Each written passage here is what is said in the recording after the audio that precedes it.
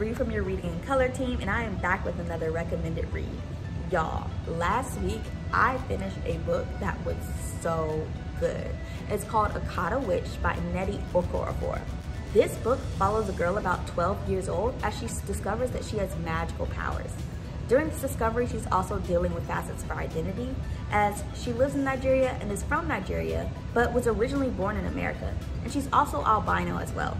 So as she tries to fit in with her family, society, and her culture, now she discovers she's part of a whole secret magical society. And I don't know, maybe some other people in her family are too. We'll see. After Akata Witch, there's 2 more books in the series, Akata Warrior and Akata Woman. Right now, I'm on Akata Warrior. See if you could beat me to the 3rd.